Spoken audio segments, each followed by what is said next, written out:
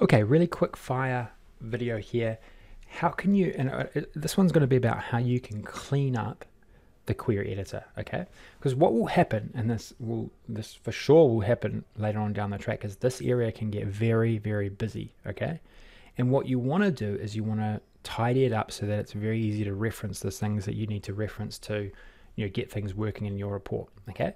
So what you can do inside of here is you can select multiple tables by either holding shift and selecting, or you can hold down control and select sort of one by one if you want.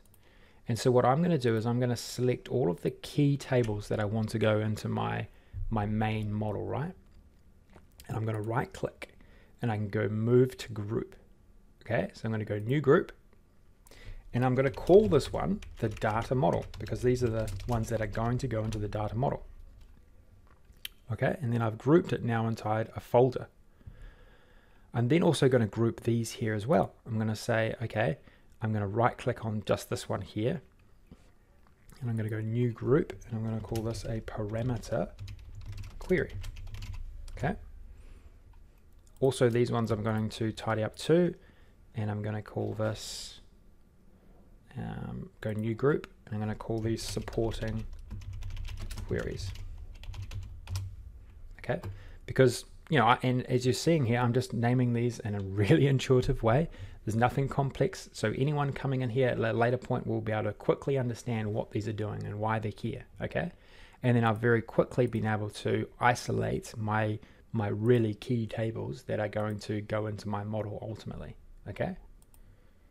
So really simple and easy thing to do. Don't need to spend too much more time on this. It's just something that I would always do, just to quickly clean things up and make them more intuitive for yourself and for others who might ultimately be utilizing your model in the future.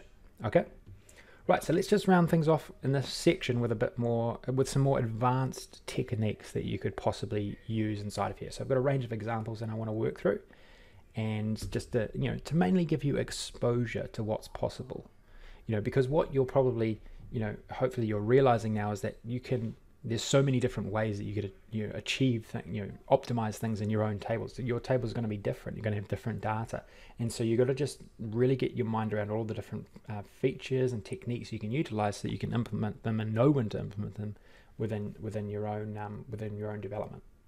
Okay, let's jump into it.